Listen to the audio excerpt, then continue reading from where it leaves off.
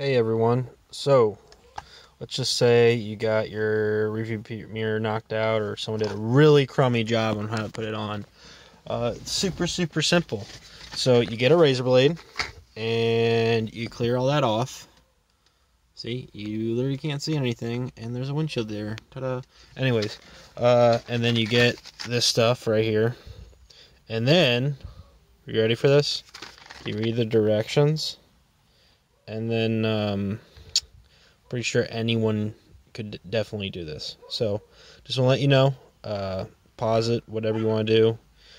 All you need is a razor blade. Clean off the back of this. Clean off that. These do come off, and you're able to take them. So, that's about it. You're welcome.